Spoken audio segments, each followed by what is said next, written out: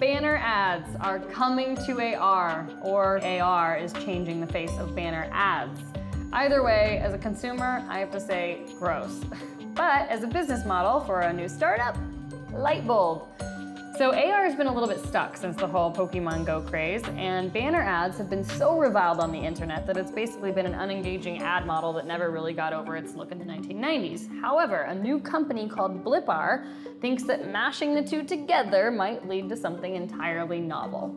So they've worked specifically with car brands and are now launching AR-specific ads, ones designed for you to adventure into.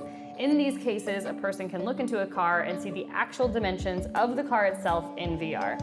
Now, it goes without saying that this type of ad doesn't just apply to cars, it could apply to pretty much anything that you choose to purchase, such as clothes or furniture or a house.